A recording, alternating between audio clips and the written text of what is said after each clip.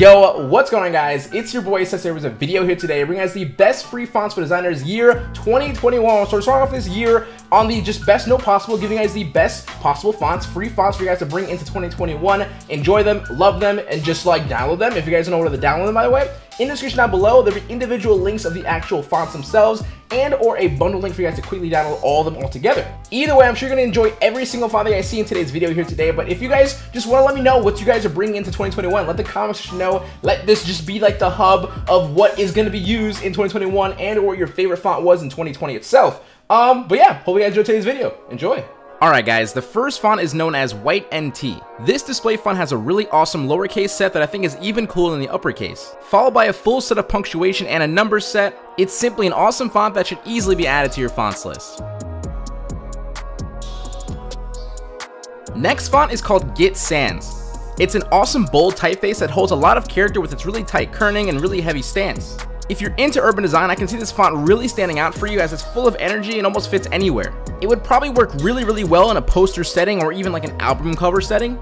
Given the fact I feel like at first glance for me, you can just tell this font can easily tell a story. If you're looking for a super easy pickup, this is definitely one to actually add to your arsenal.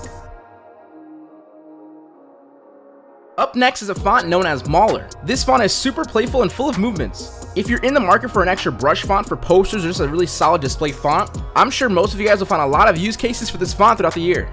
I do think it can shine really well in a solid background color scenario as the preview project showcases. Either being used as like a big letter filler or a main heading, I can feel that this font can get the job done. Following that, our next font is known as Trap. This font is a contemporary sans serif design that has really deep ink traps. That way, for this font, no matter what the display size is, it'll be super legible and just extra crisp. So whether that you're using it as a display font or a subtext, this font is easily a download. Up next is Don Jose. So if you guys are anything like me and create thumbnails for YouTube or something like that, this font is super fun and bold and really can help refresh using the fonts like Peace Sans, Luckiest Guy, and Burbank. It's super trendy leading into 2021 with YouTube thumbnails.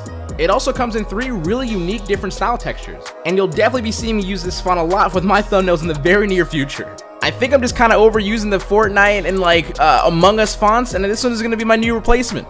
So I'm just saying, if I name the font that you're using currently for your thumbnails, this is like one of those really easy replacements, so I would definitely give it a download.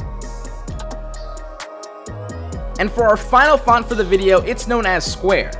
It's a very simple display font with its intentions being characters that can fit into a square easily. So let's say if you're looking for a cool font for a logo with like 4 or 6 or 8 letters, you can easily make it here by just stacking your letters. Really cool and simple trick if you ever find yourself needing these characters for a nice little logo. Otherwise, it still lends itself as a really awesome display font.